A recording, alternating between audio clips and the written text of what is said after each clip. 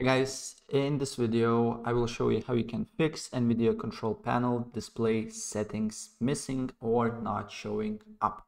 Right, so for that super easy fix, and without further ado, let's get started. So just on search, write device manager and then go to display adapters and make sure your NVIDIA GPU is showing up here and it's connected.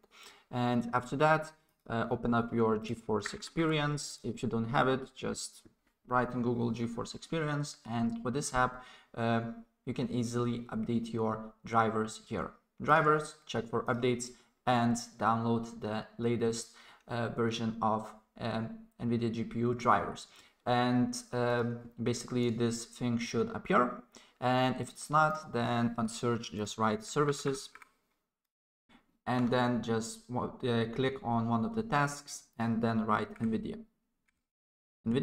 and here you should find NVIDIA display container ls or NVIDIA local system container. So if you find one of the tasks here, what you need to do here is to right click on it, go to properties and make sure that startup type is on automatic and also service status is on running.